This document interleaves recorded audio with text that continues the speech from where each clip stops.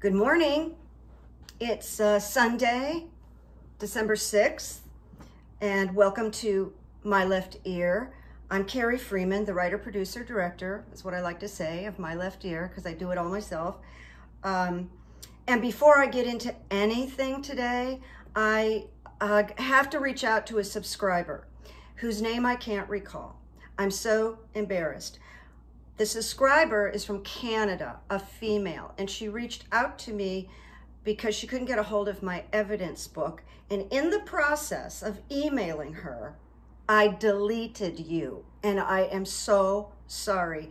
I'd have to go through probably 400 messages to try and find you. So if you're watching, please email me again. This was just a dumb error on my part. And with Gmail, they changed it so you can't go in and find your deleted Gmails. I hate that, by the way. All right, now back to the introduction. I do psychic coaching.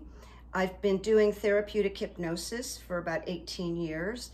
And I also, with a background in acting, professional, and writing, I've written 2 books. I coach people with writing and performance issues. I love to do that. And my email is carriesleftear@gmail.com. Opinions are my own on YouTube.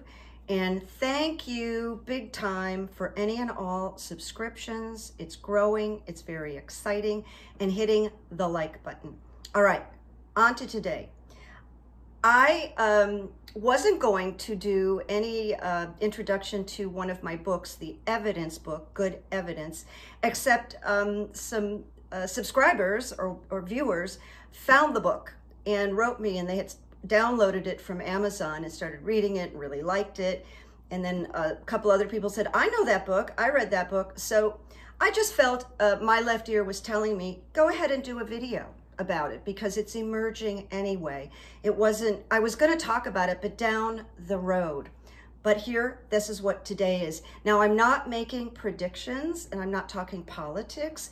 So if this doesn't interest you, I just want you to know up front. Now, my ebook is called Good Evidence and Positive Noticing.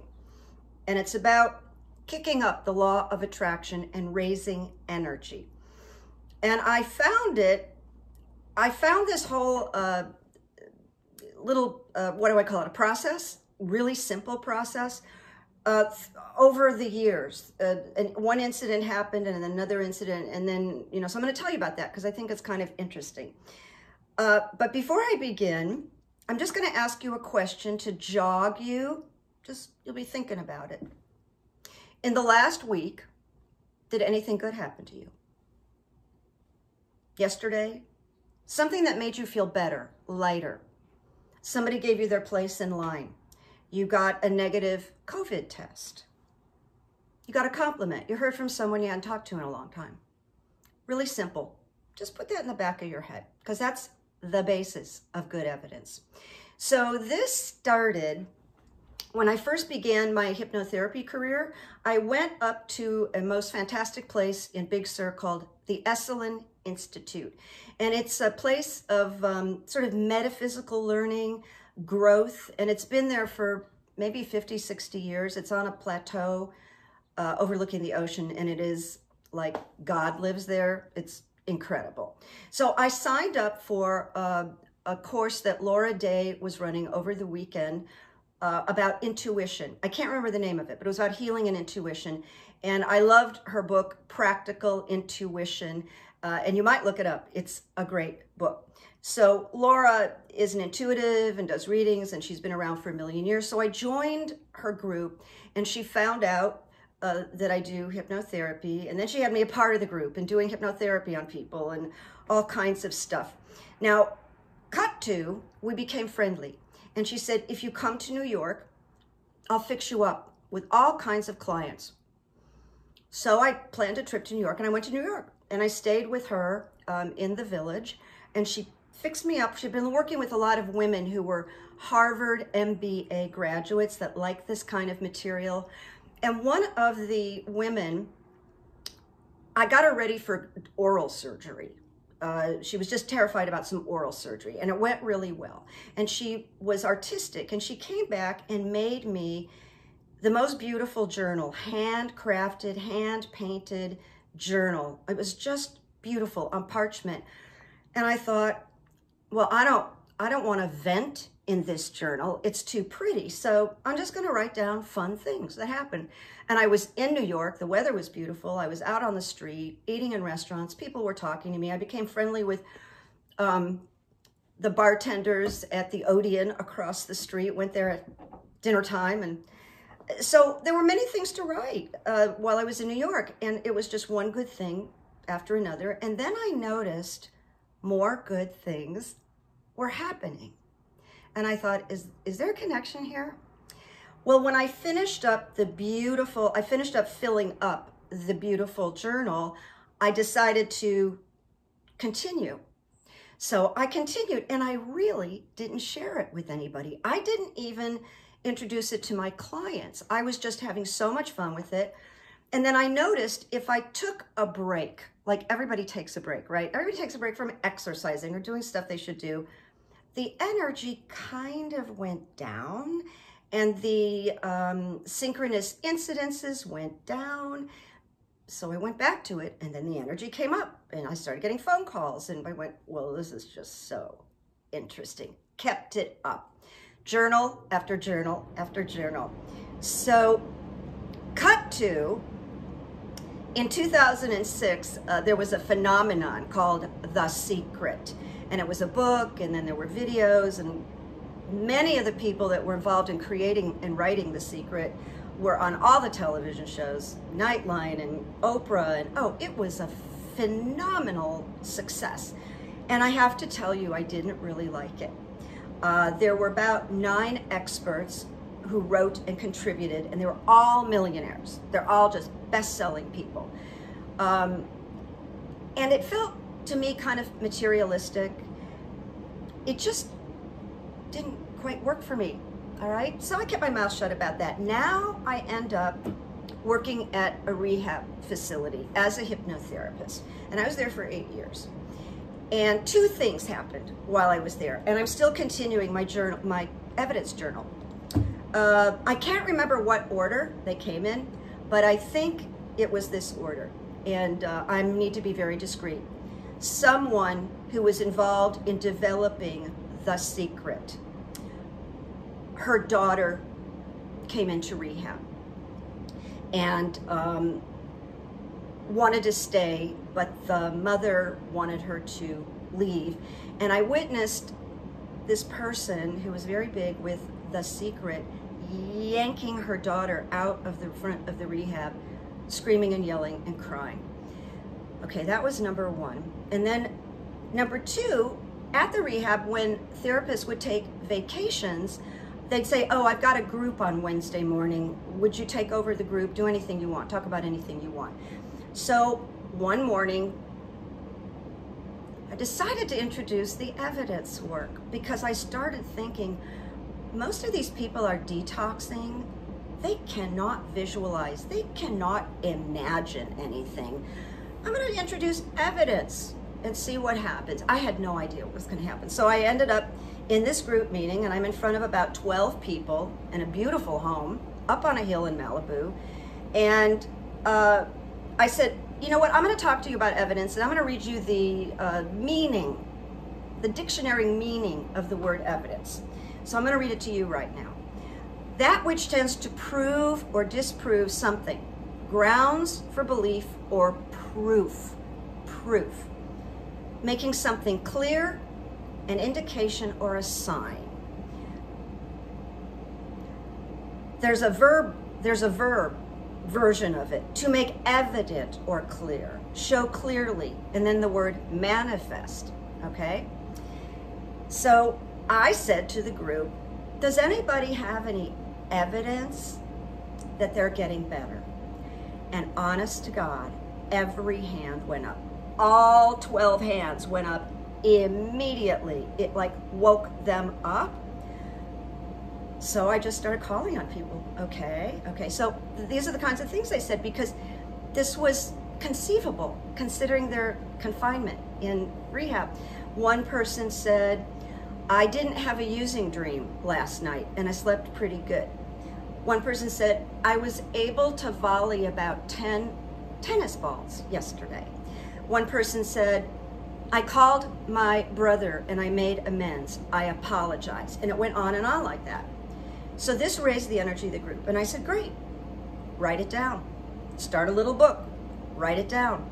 And I said, and you know, while you're in here, you may think there's no good evidence. You could have a great group meeting, you could have a great therapy meeting, you could keep getting stronger, you could bond with another client, you could get a compliment, you could make a contribution, you could have a great re-meeting with your family. All kinds of things are possible. So they started doing it. And at lunchtime, a lot of the clients would come up to me and go, I got this evidence, and they would share the evidence. And they were sharing the evidence with each other. So my thing is write it down and watch it grow. Write it down and watch it grow. Committing to paper seals the process. It's like giving it water and Miracle-Gro. So there are some categories that I came up with that are in the book that grow the good evidence. And one is that I have people document what I call synchros. And that's short for synchronicities, where you know that person's going to call and they call. You just have that intuition and it happens. Or you have a big psychic thing and it happens. A coincidence, it's a synchro. So you write down the synchros, they're coincidences, okay? Then I have a category called monster evidence, where it's like really big, something really big. One year I was taking a trip and I needed a lot of money to prepare for the trip and buy a lot of winter clothes. And I went to my credit union and they told me I had $2,700 in a savings account that I did not know I had. They said, do you want to check? And I went, yeah. So that's kind of monster. Getting that great job is monster. It's not for me to say. It's for you to say what's monster. It's anything that lights you up. This process grows intuition. And at some point I am going to do a video on what can grow your intuition, because I figured a few things out. But doing this definitely grows your intuition and your psychic ability, because you keep committing to it, you keep recognizing, you keep going, oh, that happened, and that happened, and that happened, and it's very reinforcing. Now, there's another piece that's very important, and it has to do about contribution. This isn't just about you. It isn't just about me. Me.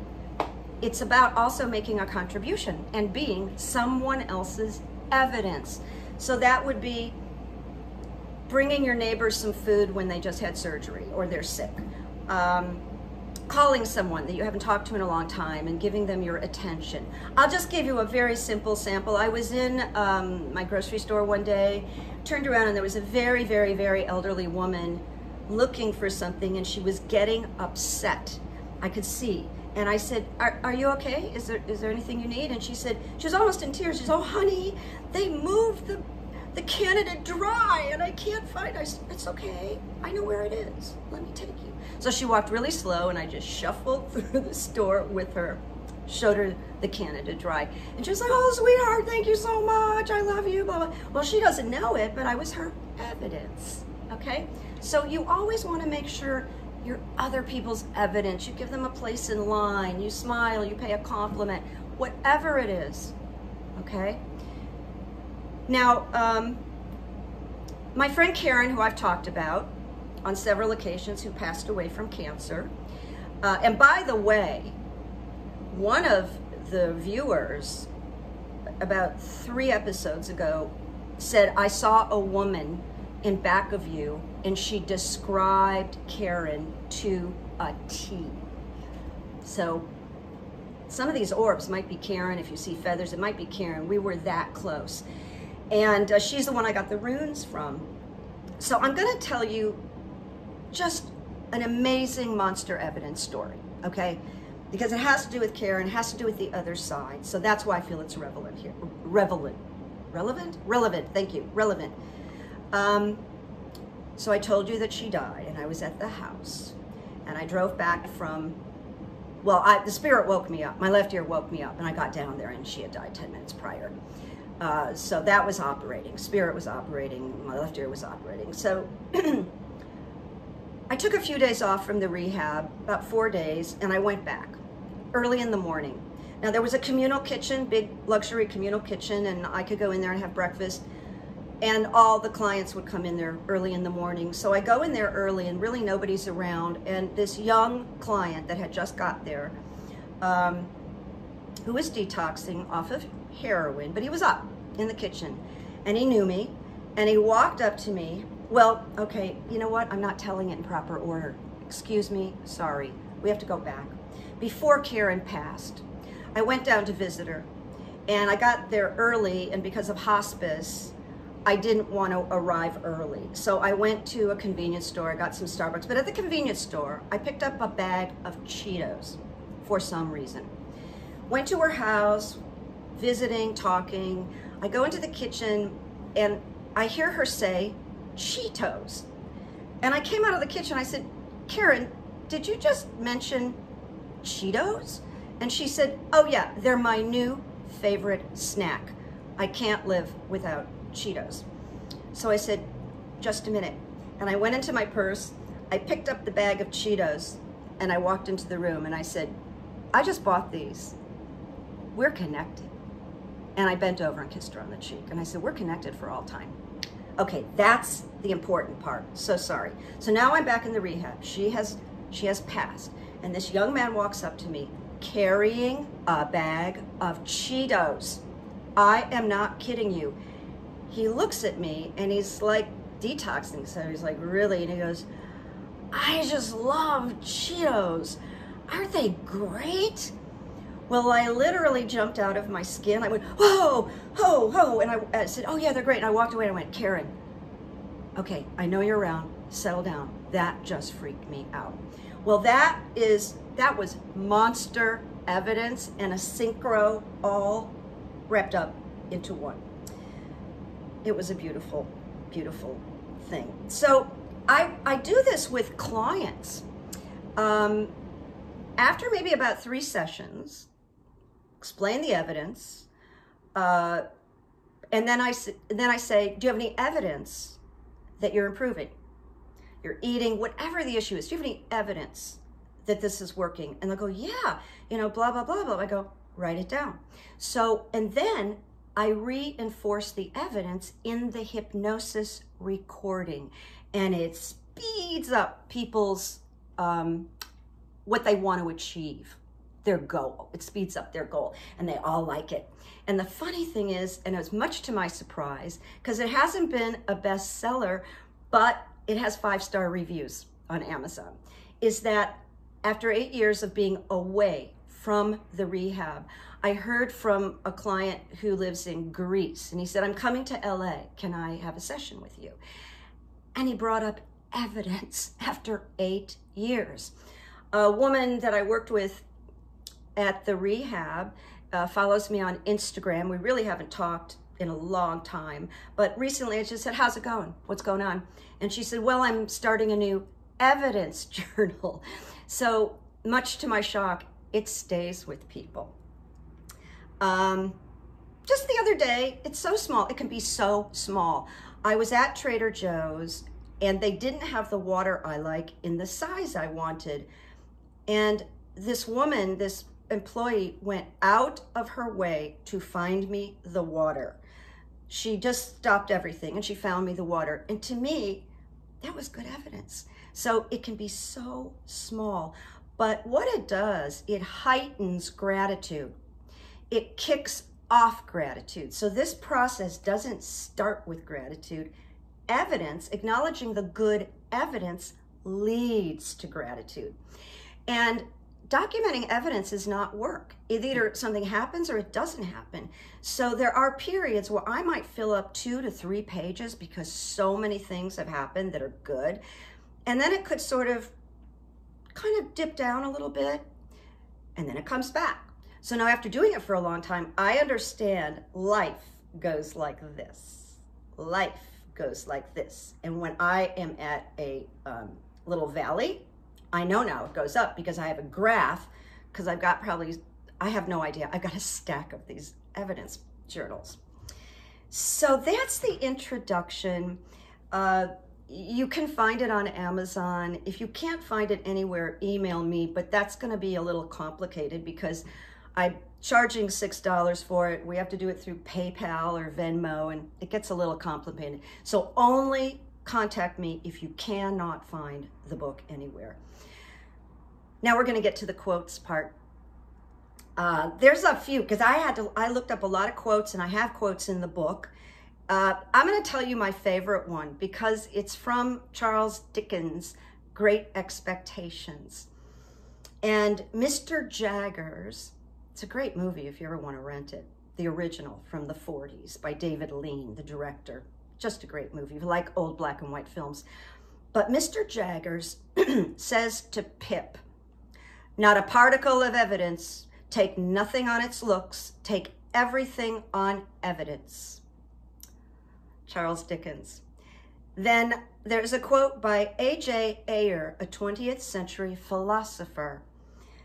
He wrote, "For my own part, I think that if one were looking for a single phrase to capture the stage to which philosophy has progressed, the study of evidence would be a better choice than the study of language." Now, this is Abraham Maslow, who was the granddaddy of, I can't remember. It's a certain kind of psychology. Oh my God, humanistic, I think. Humanistic. And correct me if I'm wrong, okay? Very famous man who really was one of the originators of Esalen. And he wrote, "All the evidence we have indicates that it is reasonable to assume in practically every human being, and certainly in almost every newborn baby, there is an active will toward health and an impulse towards growth and towards actualization." Isn't that great? And why?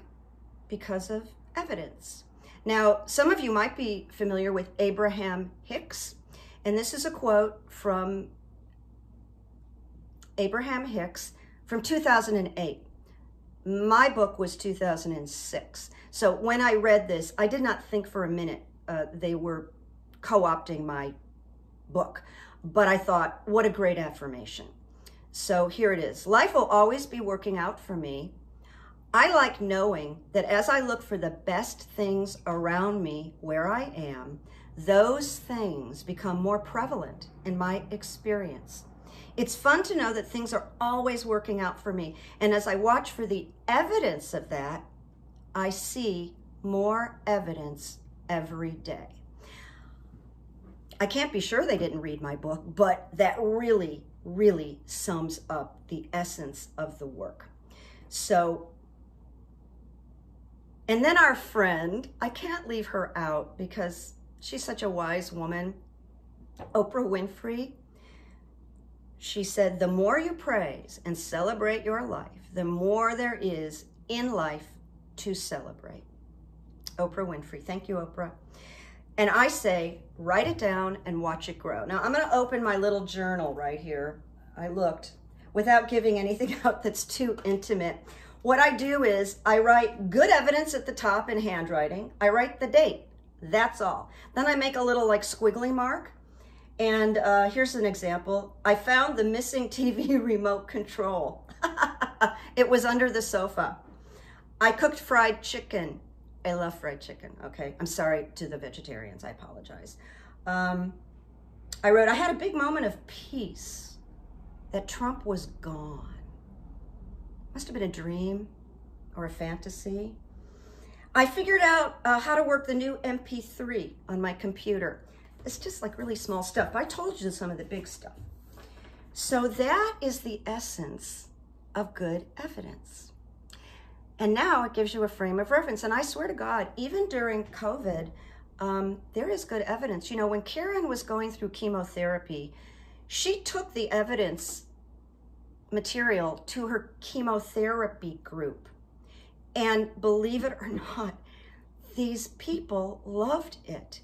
And they began bringing in and sharing with each other their good evidence, because even through cancer treatment, They were getting love. They were getting flowers. They were getting gifts and books, and they were making new friends, and they were cared for.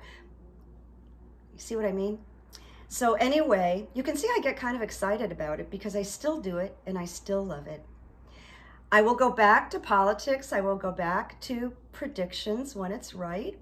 And I simply want to say, as we close out, make peace, make memories. Bye-bye. Bye-bye.